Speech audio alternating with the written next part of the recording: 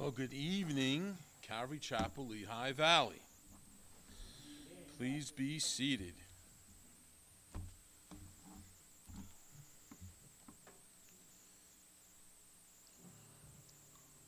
If you would, open your Bibles to Daniel. Daniel chapter 1. We're going to begin in verse 8 tonight.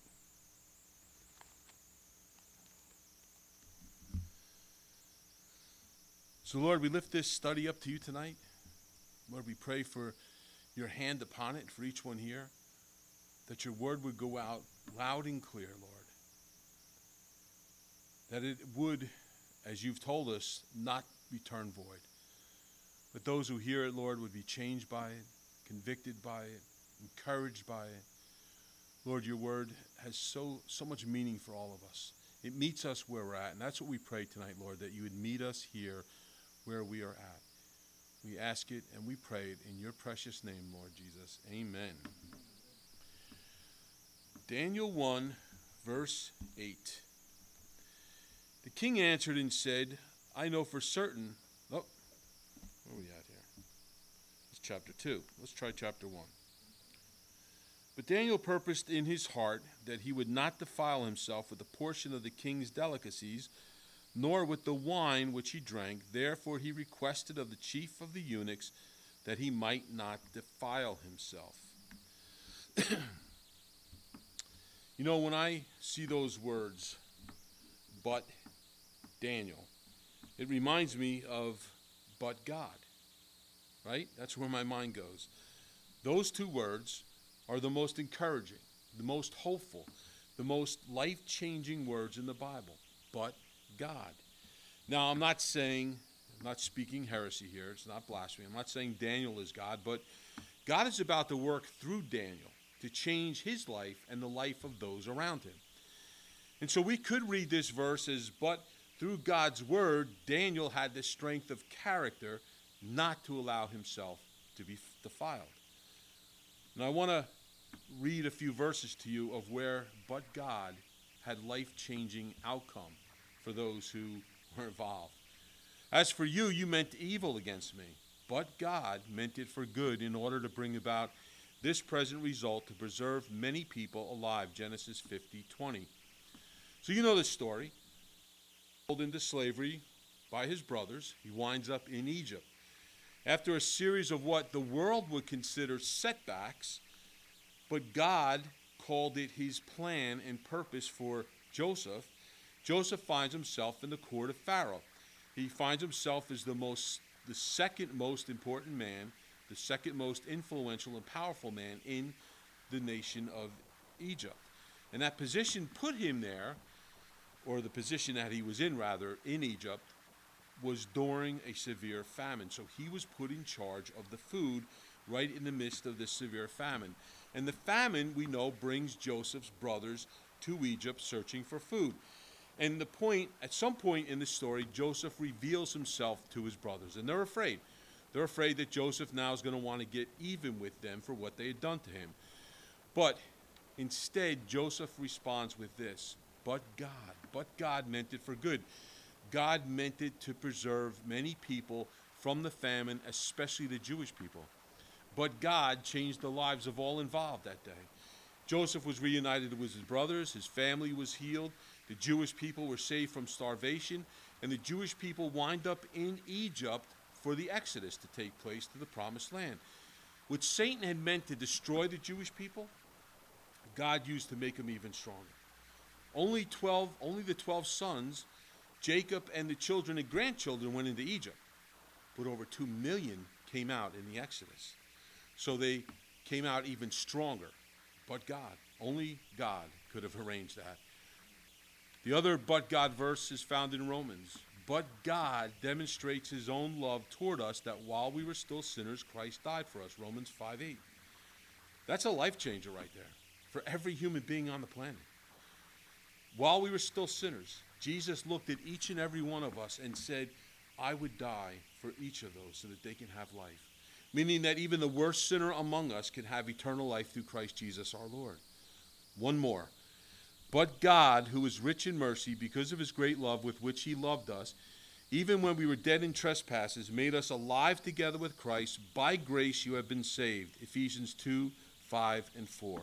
Again, but God. God turned the tables on Satan. Satan only wants to steal, kill, and destroy. But through God's rich mercy and grace, he provided a way for us to be made alive, for us to have life in Christ through the sacrifice of Jesus. And by his grace, we have been saved from sin, Satan, and the grave. So when we read but Daniel, it tells us that God's about to change some lives with that statement, that some things are going to change, that some things are going to be turned upside down. And I want you to think about that word but in another context for a minute. But means Daniel's on his own. But as in everyone else but Daniel was going to eat the king's delicacies. Everyone else but Daniel was going to compromise their faith. Everyone else but Daniel will remain faithful and obedient to God. Now you see, Daniel may have been immersed in a secular world, but it didn't affect his testimony. Daniel remained faithful and obedient in a godless place. And that faith, that obedience, him purposing in his heart, not only changed his life, but it changed 3 of his friends' lives as well. But Daniel was determined. Daniel purposed in his heart, meaning he had already established in his heart, long before he ever got to Babylon, that he was going to serve God no matter what that meant, not man. He was steadfast. He was resolute. He was determined to stay faithful to the word of God no matter what. Daniel was immovable in his conviction. Paul wrote, "Therefore, my beloved brethren, be steadfast, immovable, always abounding in the work of the Lord, knowing that your labor is not in vain." 1 Corinthians 15:58. Listen, we should be the same way when it comes to the things of God, right? Steadfast and immovable. Compromise is defined as a settlement of a dispute that's reached by each side making concessions. That is how we compromise. And there's times in our life when compromise is good. There's time in our lives when we need to make concessions. Like when you want Italian and the wife wants Chinese, and you compromise on Mission Barbecue, which is always a good choice, by the way. Or you want to go to the cabin in the mountains and your wife wants to go to the cabana on the beach, but you compromise on a spot near the lake. Or you want to watch an action movie and your wife wants to watch romance, so you compromise on a comedy. Get the picture? So there's times and there's situations when compromise is not only good, it's healthy for your marriage. But not when it comes to the Word of God. In that case, compromise is never good and it is never spiritually healthy. We do not make concessions for God's Word. We live by it and try to obey it to the letter. To compromise, to make a concession, is to say that the Word of God isn't sufficient and that Jesus, the Word of God in the flesh, is somehow not enough. Believers compromise all the time. They compromise in ways they may not even be aware of. And the main reason some compromise is because they aren't aware of what God's Word says. They don't know the Word of God, so they don't even know that they're compromising. Many compromise to avoid being labeled as bigoted or being self-righteous. Listen, standing on the Word of God makes us stand out. And there are Christians who are uncomfortable with standing out in the crowd.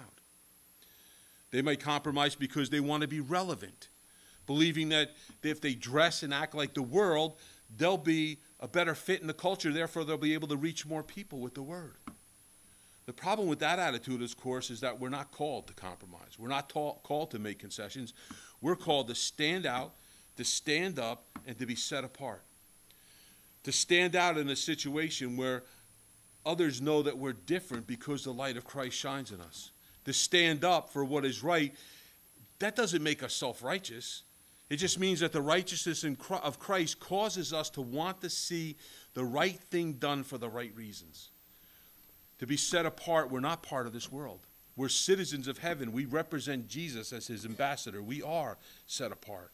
And so Daniel stood out. Daniel stood out, and Daniel was set apart. Daniel stood out from the rest of the young nobles as he requested that he may not defile himself before God. Daniel stood up for what he knew to be right. You see, just because everyone else is doing it doesn't make it right, does it? And Daniel was set apart. He was different than the others, and that caused the others, especially his three friends, to want to be more like Daniel. Jesus commended the church in Philadelphia because they stood out from this world, because they stood firm on his word and did not deny his name. And so we could say that they stood up for Jesus, that they were set apart as followers of Christ by not denying his name, and that made them stand out as a church. And look who it made them stand out to. Jesus noticed them. They stood out for Jesus. And I want to be a church where Jesus notices us. But there was no place for compromise in that church as there's no place for compromise in this church. Daniel was faithful and he was obedient to the word of God. And I want you to take note that God didn't make Daniel obedient and faithful so that he could use him. God was able to use Daniel because he was faithful and obedient. And that, by the way, is two, I think of Daniel's best qualities. Faithfulness. We are faithful when, as Jesus said, we stand firm on his word and not deny his name. We're faithful when we do that, meaning we're faithful to his word. We faithfully put his word into practice in our life. We faithfully live by his word, and we never compromise or water it down. We never take the word of God and make it fit or squeeze into our lifestyle. That means we're faithful to his word.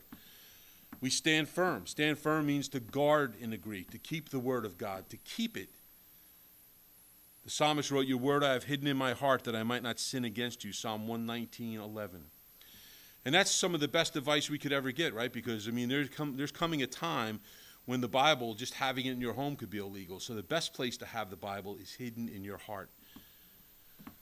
The word's hidden in your heart. No one can ever take it away from you. And by keeping the word in your heart, it acts as a filter. Because we run everything we do and say through that filter of his word, and that keeps us from sin. God said this to his prophet Isaiah, "But on this one will I look, on him who is poor and of contrite spirit, who trembles at my word," Isaiah 66:2. So God looks at those who tremble at his word. And that word tremble means fear and respect. I love the way one commentator put this. He said, when he says tremble at the word, that means when you and I face the word of God, we are awed by it. We are struck by it. We are affected by it. We are impressed by it. Something happens to us when we read the word of God.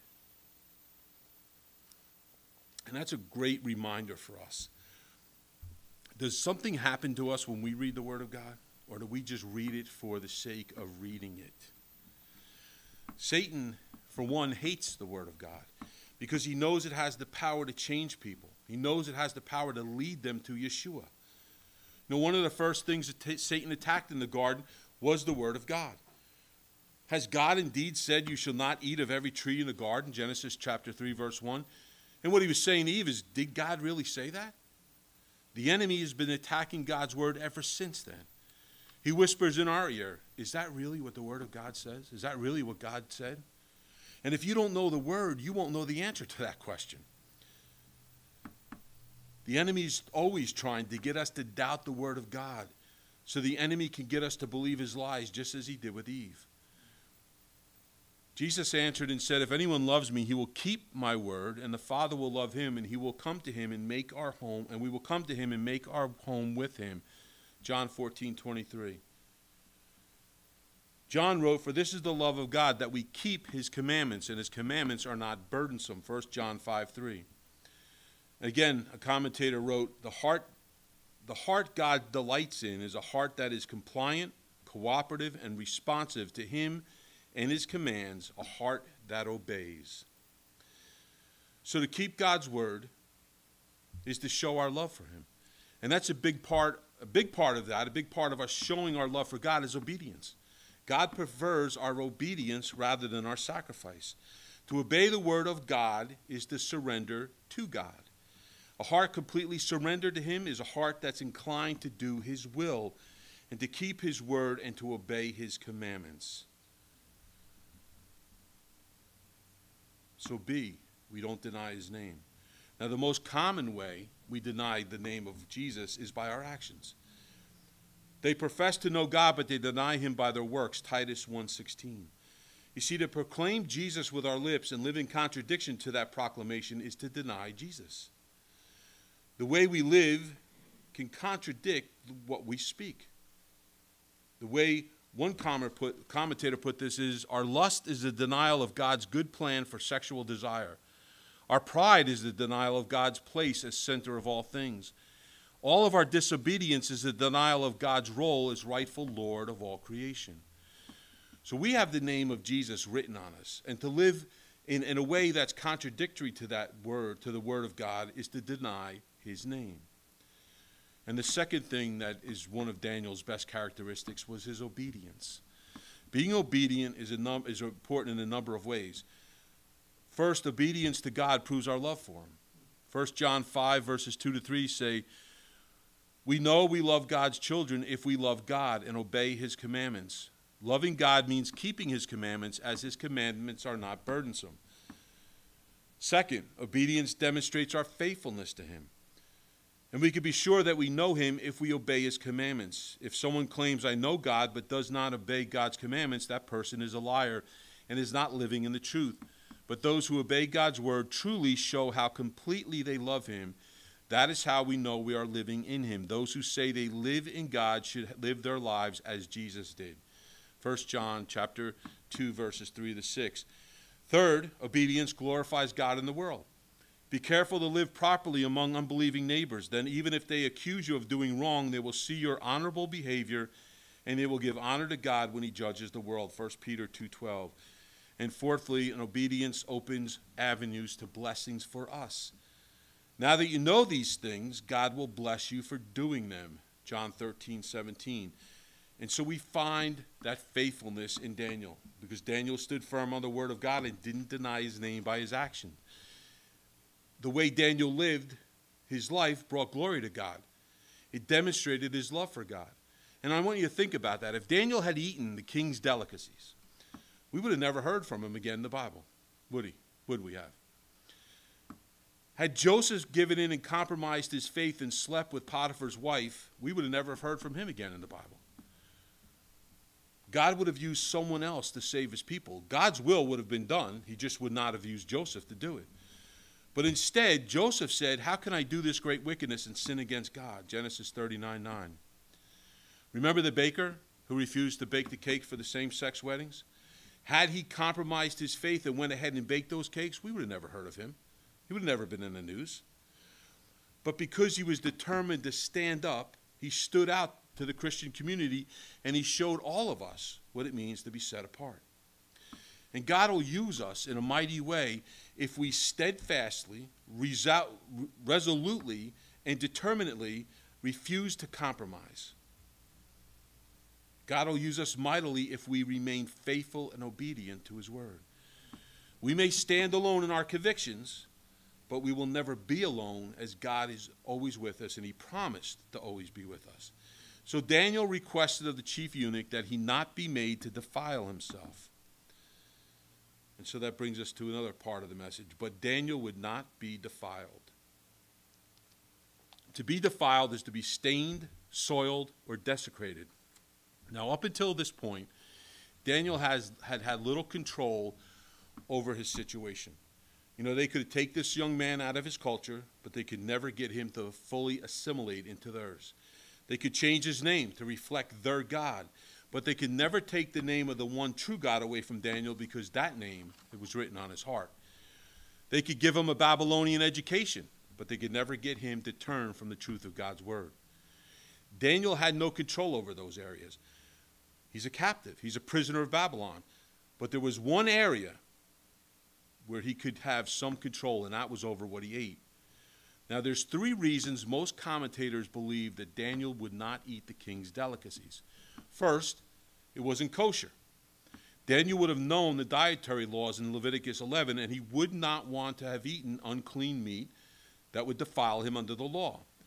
But I don't know if that belief really holds up very well, because wine wasn't excluded in that law, and he wouldn't drink the wine either.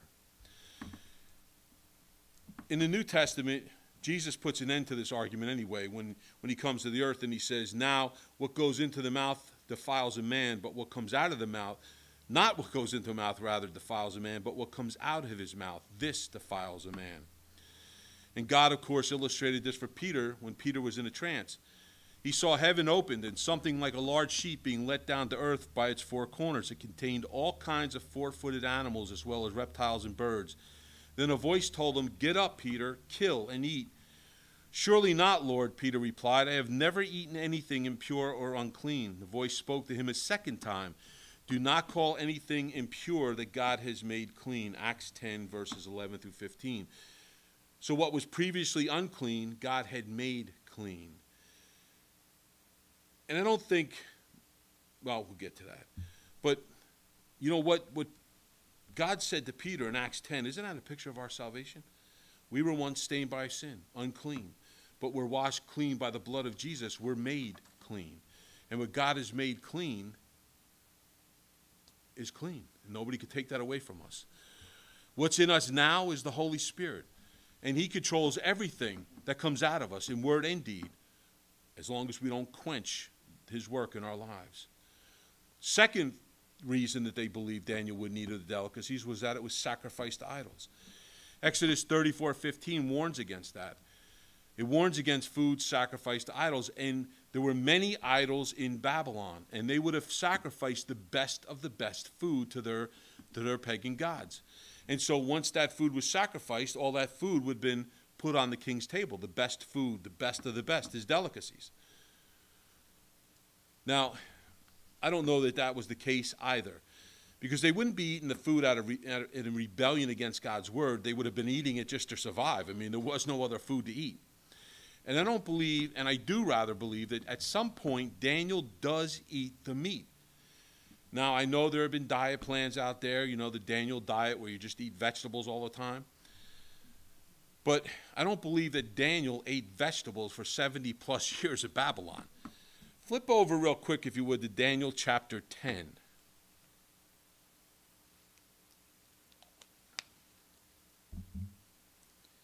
Daniel chapter 10, verses 2 and 3. In those days, I, Daniel, had been mourning for 3 entire weeks. I did not eat any tasty food, nor did meat or wine enter my mouth, nor did I use any ointment at all until the entire 3 weeks were completed. So Daniel's in mourning. He's not fasting because he said the only thing he wouldn't eat was the tasty food. So you can conclude that perhaps he ate vegetables instead. But this verse says that he didn't eat any meat or drink wine until the 3 weeks were up, implying that he did eat meat and drink wine after the 3 weeks. Listen, eating vegetables all day long, every day, gets a little boring, doesn't it? It's just tasteless. And perhaps that's why he calls this stuff tasty food. I mean, that's why there's the acronym PETA, right? P-E-T-A, people eating tasty animals. Eating vegetables for 70 plus years without any protein is just going to make you weak. You're going to be like a veal. So I believe that at some point in his life, Daniel did partake of the tasty food offered in Babylon. And the third reason is that they would have been in fellowship with the enemy. By partaking of this food, that would have made them part of the culture and caused him to compromise.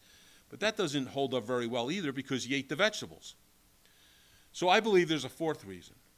If they ate the king's delicacies and they were found to be better than the rest because they were all beefed up, the king would have received the glory. This was the king's plan. It would have all been about the king. But by saying no and eating the vegetables only and then growing better and fatter than the rest of them, God received the glory, not man. And Daniel, as you're going to see as we go through this book, was always sure to give God the glory in everything he did. And think of the opportunities that we have in the course of a day to give God the glory for things that happen in our lives. You know, Paul wrote to 2 churches to do all they do for the glory of God. To Colossians, he wrote, whatever you do in word or deed, do all in the name of the Lord Jesus, giving thanks through him to God the Father. To the Corinthians, he wrote, therefore, whether you eat or drink or whatever you do, do all to the glory of God. So we glorify God, or we are to glorify God. And the ways we do that is when we forgive people. Because unforgiveness can lead to bitterness, and bitterness defiles us. See to it that no one comes short of the grace of God, that no root of bitterness springing up causes trouble, and by it many be defiled. Hebrews 12:15. We glorify God when we give grace to others, when we love our enemy, when we help our neighbor in the name of Jesus. Now, the word glory, as it relates to the Old Testament, carries with it the idea of the greatness of splendor.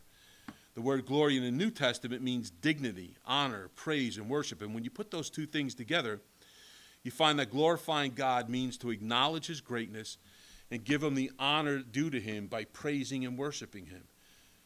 We praise and worship him and him alone because he is the only one deserving of our praise and worship. He's the only one deserving of our honor. Daniel gave God the glory by telling others what God could do. He gave God glory by seeking God first, not man. He gave God glory by giving praise to God for the outcome and not taking credit for himself. So how do we give glory to God in our lives? Much the same way Daniel did. You know, when a blessing comes our way, we should tell others about it. We should say, praise the Lord for what he's done in my life. When an outcome to a situation that we've been praying for works out for us, we praise God for the outcome, not the external circumstances that other people see. We give God glory when we tell others of his faithfulness, of his mercy, of his grace, of his love, of his sovereignty and power. God is glorified when we brag about him and not our own abilities. Amen? Look at verse 9. Now God had brought Daniel into the favor and goodwill of the chief of the eunuchs. But Daniel found favor. Because of Daniel's faithfulness, because of his obedience, and his selflessly giving God the glory, God honored Daniel's faithfulness by allowing him to find favor in the eyes of his captors. 1 Samuel chapter 2, verse 30 says, Therefore the Lord God of Israel says, I said indeed that your house and the house of your father would walk before me forever. But now the Lord says, Far be it from me, for those who honor me I will honor, and those who despise me shall be lightly esteemed. So God honors those who honor him. Jesus said, If anyone serves me, he must follow me. And where I am, there my servant will also be. If anyone serves me, the Father will honor him. John 12:26. King Solomon wrote, When a man's ways please the Lord, he makes even his enemies to be at peace with him. Proverbs 16:7. So Daniel's ways pleased the Lord, and he found favor in the sight of his captors, because God had brought Daniel into the favor and goodwill of the chief of the eunuchs. Being favored is having someone's approval. And that's something we all long for by our loved ones and our friends around us, don't we? We long for that approval. But never as much as we long for God's favor. In Hebrew, to be favored means to gain approval for or to find grace in someone's eyes. In Greek, the word favor is charis, and it means graciousness toward someone else. So we always have God's love. We always have God's love through his grace, but does he approve of us? Do we find favor in the eyes of God? Noah found favor in the eyes of the Lord, Genesis 6:8. Joseph experienced favor because the Lord was with him, Genesis 39:3-4. Moses found favor in the sight of God, Exodus 33:17. Mary, the mother of Jesus, found favor with the Lord, Luke chapter 1, verse 25 and 30. Jesus found favor with God and with people, Luke 2:52. So how can you and I find favor with the Lord? The prophet Isaiah wrote, For my hand made all these things, thus all these things came into being, declares the Lord. But to this one I will look, to him who is humble and contrite of spirit, and who trembles at my word, Isaiah 66:2. So we find favor with the Lord when we're humble, when we tremble at his word. Favor in the New Testament is closely related to grace. You might have recognized that word, charis. But it's God's grace through our faith that we're saved. So And the Bible tells us without faith it's impossible to please God. So in a sense, we already have his favor because we have eternal life through Christ Jesus. But we also find favor with God by the way we live our life. The author of Hebrews said this of Moses: he chose to be mistreated along with the people of God rather than to enjoy the fleeting pleasures of sin. Hebrews 11:25. You know, when we can say that about ourselves, that we'd much rather be mistreated and not partake of the fleeting pleasures of sin so that we don't displease God, then we know that we found favor with God. God said this about Noah, who had found favor with God. Noah was a righteous man, blameless in his time. Noah walked with God, Genesis 6:9. Noah did the right thing in a time when everyone else was doing the wrong thing. Joseph found favor with God when he faced an overwhelming temptation. He said, how can I do this great wickedness and sin against my God? Joseph loved God more than he loved sin. Mary found favor with God through an unquestioning obedience. When she was told that this unmarried girl from Nazareth would bear the Son of God, this was her response: behold the maidservant of the Lord, let it be to me according to your word. Luke 1:38. No wonder she was highly favored of God. May we reply with such obedience when faced with a situation that's beyond our comprehension. Jesus found favor with God, and listen, there's too many examples of why he was favored, but one that sums it all up: not my will, but your will be done. We find favor with God when we want his will for our lives, not our own. So if you want to find God's favor, seek first the kingdom of God and his righteousness, and all these things will be added to you. Matthew 6:33. Look at verse 10. And the chief of the eunuchs said to Daniel, I fear my lord, the king, who has appointed your food and drink.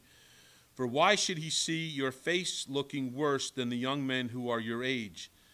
Then you would endanger my head before the king.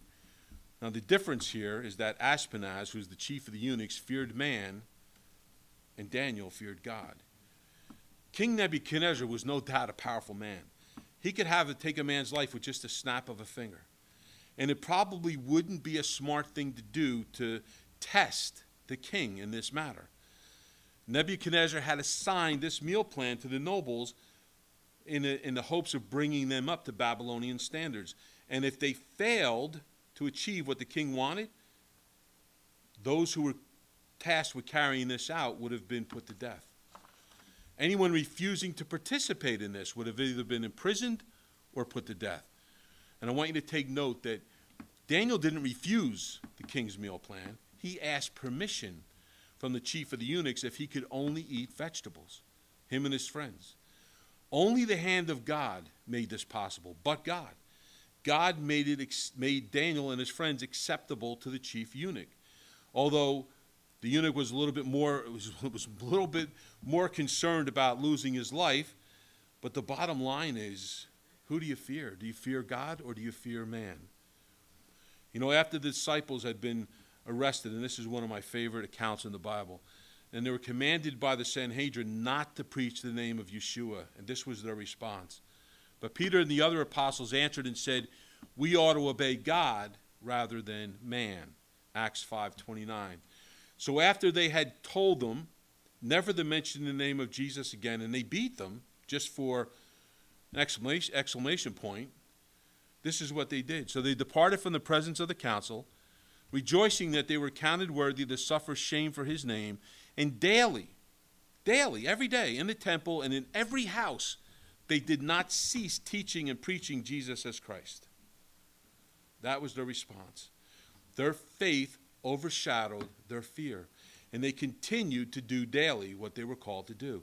Faith is another way we find favor with God. Not just our faith in our Lord Jesus, but faith in trusting in him for the outcome. We don't fear man. We don't fear a virus. We trust in our Lord. Look at verses 11 and 14.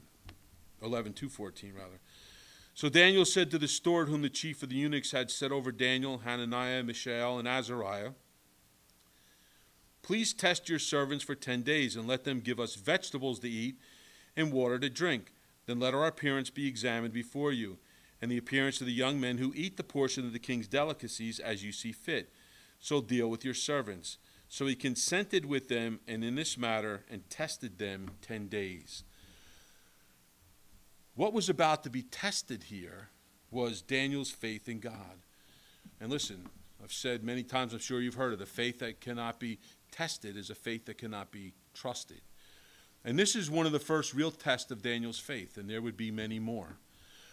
Daniel had faith. He had faith that if he honored God, God would honor him. And there have been times in our lives when our faith has been tested. And it seems to me that the more my faith is tested, the stronger it becomes. The more we react, let me get this straight now. The more we react in faith to the little problems in our lives, the stronger our faith becomes, enabling us to react in faith when the bigger things happen. So don't look at every setback and every problem as a difficulty in life. Look at them as an opportunity to exercise your faith. Each time we react in faith, our faith becomes stronger. And when those storms come, when those big storms come, we're going to be anchored to the rock and we will not fall. Daniel's faith would grow stronger, and he would need that faith because there's going to come a time when he's going to be lowered into a lion's den. So remember that each problem in life prepares us to react in faith when those storms come. Look at verses 15 and 16. And at the end of 10 days, their features appeared better and fatter in flesh than all the young men who ate the portion of the king's delicacies. Thus the steward took away their portion of delicacies and the wine that they were to drink and gave them vegetables. But Daniel was a witness. His faith in God brought glory to God. But it also was a witness to those around him, including the Chaldeans. What should not have worked, because listen, nobody ever bulked up eating vegetables. Nobody. It worked because God's hand was in it. God made a way where there shouldn't be a way.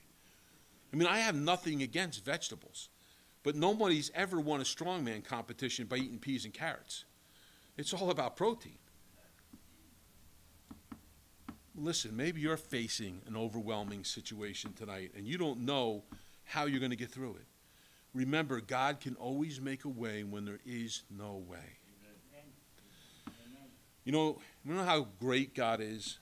I was right in the middle of studying and preparing this part of the message today, and I get a phone call from somebody I love dearly. And they're really struggling because they had an issue in life that set them back a few $1,000s. And they didn't know what to do. They were really struggling with this because they had been trying to be faithful, praying, trying to do the right thing, and it just seemed like this hit them at the wrong time. And it was. It's never a good time to be set back a few $1,000s, right? And so I explained to them that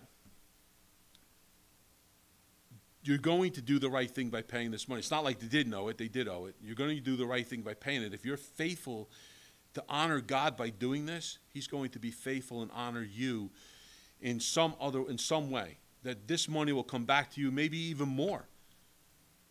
And so it made them cheer up a little bit. But I said, here's the cool thing.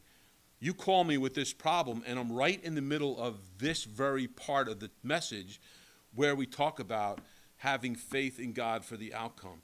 And in an overwhelming situation, God's going to make a way where there is no way. And I believe that God's going to make a way for them. Right now, it seems like there's no way. There seems like there's no way out of this. But God's going to make a way. Those words, but God, are life-changing. They're life-saving. God can make a way where there is no other way possible. And don't ever forget that. Now, if you want to place your faith in Christ Jesus tonight, if you want to have that power, the power of God in your life, it's as simple as taking a walk down a Roman road. Walter's taking that walk right now. The first step down the Roman road to salvation begins with admitting that you're a sinner. As it is written, there is none righteous, no, not one, Romans 3:10.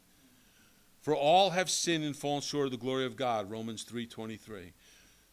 Now listen, you may believe that you're a good person, that you've done good things in your life, that all those things that you've done in your life, you should be able to stand before God one day and tell him, sell him how good you've been. But based on those two verses, we see that none are righteous, none are good. We can't be good enough. We can't possibly be good enough. And listen, the plain, simple truth of the matter is that we could work our way into heaven. Jesus would never have had to die on the cross. We're sinners. And the next step on the Roman road is to salvation, tells us the consequences for our sin. For the wages of sin is death, but the gift of God is eternal life in Christ Jesus our Lord, Romans 6:23. But you know, it's not all bad news. We do talk a lot about sin, but that's the consequences of sin. The good news is that God demonstrated his love toward us in that while we were still sinners, Christ died for us, Romans 5:8. Jesus laid his life down for us so that we could be set free from the sin that binds us. Jesus paid the price for our sin on the cross, which is death, and by Jesus' resurrection, it proves that God accepted the payment for our sin. So the next step on the Romans road to salvation is to confess that you need Jesus to be set free from and forgiven for your sin. That if you confess with your mouth the Lord Jesus and believe in your heart that God has raised him from the dead, you will be saved, Romans 10:9. Because Jesus laid his life down for us, all we have to do is believe in him, trust in him, ask him to be our Lord and Savior, submit our lives to him, surrender our wills to him, and trust in his sacrifice for the payment of our sin, and we will be saved. For whoever calls upon the name of the Lord shall be saved, Romans 10:13. And once you call upon the name of the Lord, and you're forgiven, you're reconciled to God, that brings us, or gives us rather, peace of mind. It restores us to peace with God. Therefore, having been justified by faith, we have peace with God through our Lord Jesus Christ, Romans 5:1. And once you've walked down the road to salvation and you've called upon the name of Jesus and you're saved, the blessings don't end there. You're set free from condemnation. There now is no condemnation to those who are in Christ. For those who are in Christ Jesus, do not walk according to the flesh, but according to the Spirit, Romans 8:1. And we have eternal security. For I am persuaded that neither death nor life, nor angels, nor principalities, nor powers, nor things present, nor things to come, nor height, nor depth, nor any other created thing shall be able to separate us from the love of God, which is in Christ Jesus our Lord, Romans 8:38-39. So I pray, if you're listening to the sound of my voice tonight, that you would make that decision to walk down that Roman road. It will be the best journey and the best decision you've ever made. Amen? Let's stand and worship our Lord. Lord, thank you for our brother Daniel. Thank you for the amazing lessons that we can learn from his life. And Lord, I pray that you'd help us to take those lessons and apply them to our life. We ask it and pray it in your name, Lord Jesus. Amen.